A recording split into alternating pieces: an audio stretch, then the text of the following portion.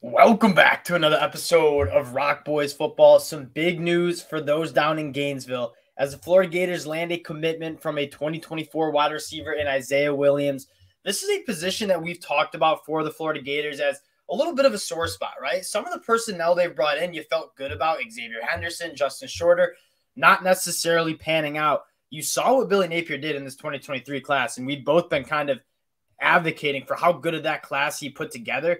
Guys like Eugene Wilson, Aiden Mizell, Andy Jean, they've taken a long look at this wide receiver room and have put a lot of effort into building some playmakers around the future Florida Gators quarterback. Now, talking a little Izaiah Williams, going to talk a little bit about what Billy Napier is doing and what direction we think this Florida Gators program is going.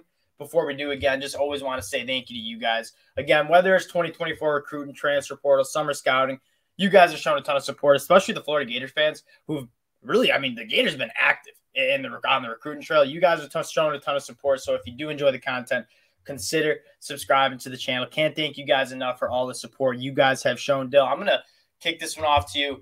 Izaiah Williams coming to Florida. How are we feeling?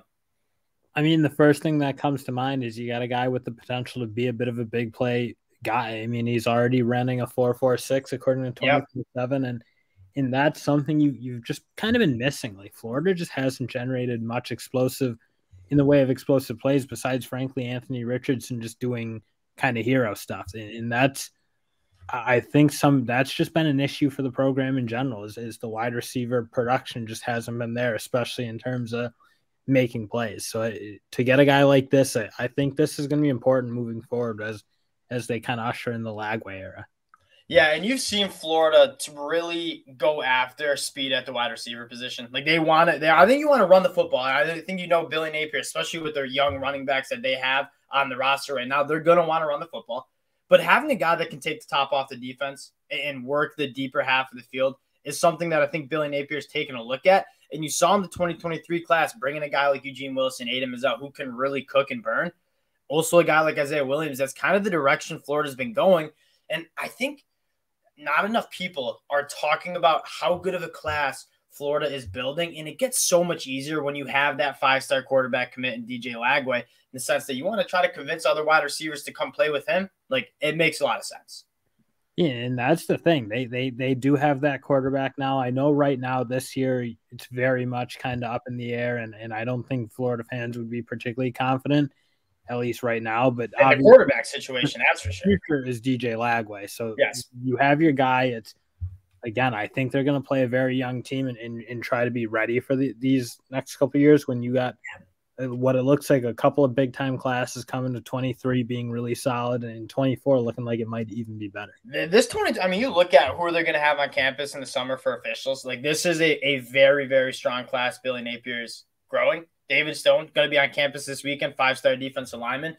I think we've been kind of talking about Florida and the future of this program, and we've been reading the message boards, kind of getting a feel for how the fans are thinking here. And I'm interested to hear what Florida fans have to say about this, but it does seem like in 2023, you might just have to grind this one out, right? Steady the ship. I don't think Graham Mertz, if Graham Mertz is your starting quarterback heading into 2023, I don't think a lot of Florida Gator fans are expecting an SEC championship, top 5 team in the country.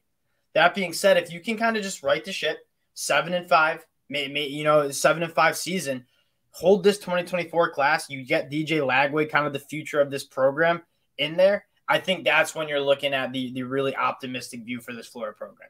Yeah, and it really doesn't seem to phase anyone now. Again, talk about it. I get that, like, the narrative is people are not like, it seems like the national media is kind of down on Billy Napier and, was he the right hire? It's like, at the end of the day, the recruiting's way up at Florida. Yes. You got to give him his shot, like, the next 2, 3, 4 years or so, and let him see what he can do. But you haven't recruited like this at Florida in a long time. And Dan Mullen just didn't even try that sometimes. Yeah. And Billy Napier's the opposite. So yeah, and we kind of talked about this when we talked about the RJ Moen commitment. One, this is a really young roster. I think I was looking at the scholarship distribution. I think there's only 6 seniors on scholarship. Like, this is a very young roster that I think it's fair to expect some growing pains with this young group, but you got a bunch of guys that you feel really – Will Norman looked awesome during the spring game, Kelby Collins.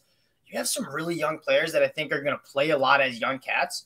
Maybe it's a tough – I think when Billy Napier took this job, I don't think enough people gave enough credit to how poor of a job Dan Mullen did organizing this roster. This was not a program in a very good spot when Billy Napier came in.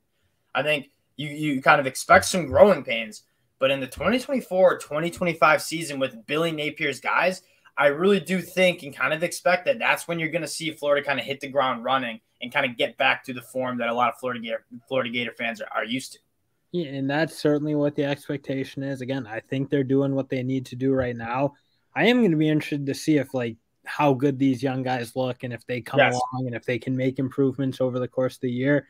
Because at the end of the day, that's going to be really important too. I mean, you just can't come in and build it recruiting wise and then not do a good enough job managing the on-field talent and bringing guys along. So I think this year will be important to kind of evaluate what Billy Napier is doing in terms of bringing guys along. Again, you can have all the talent, but you still need to coach. You can't just always be kind of what Mario Cristobal felt like a little bit at Oregon, where he recruited at a super high level, but they never could go out there and beat Utah consistently or beat Washington consistently.